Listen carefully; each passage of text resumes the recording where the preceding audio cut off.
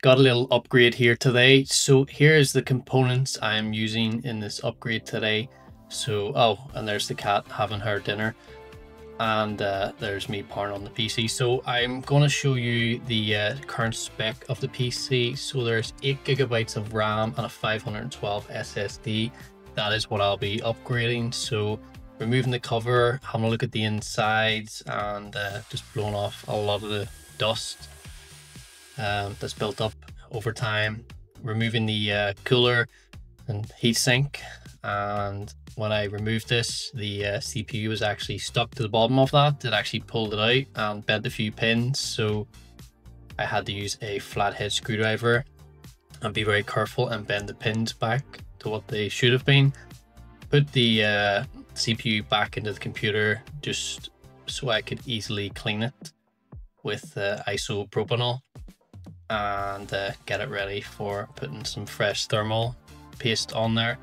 Next up, removing the SSD, NVMe SSD. This is 512 GB stick, and there's a little spacer. I'm just putting on the new one.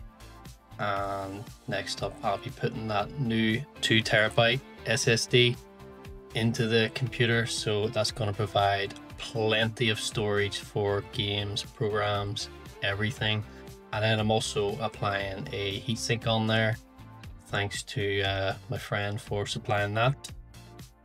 Next up, I am upgrading the 8 GB of RAM, so I'm just going to put 2 of the same sticks in here, bring it up to 16 GB of DDR4 RAM, and that should be good for most games. Like, it's not going to be used for the latest running games. I believe it's going to be used for like maybe The Sims or Minecraft. So just popped on the cooler there again, just making sure it's fixed in place, and just put the connector back in and give it one final blow, just clearing away the dust, putting on the cover there, and that's pretty much it. Now all I have to do is install a fresh copy of Windows 11, which you'll see me do next. So there's the PC there, all sorted, powering it back on, and then I just have to, there's some settings here you can see what I've changed, popping in the USB flash drive with the Windows 11 on it,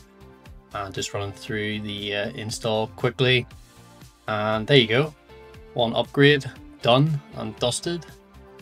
And I will show you the after specs of the upgrade there. So it's now showing 16 GB of RAM, and there's a 2 TB SSD. So thank you for watching, and please subscribe.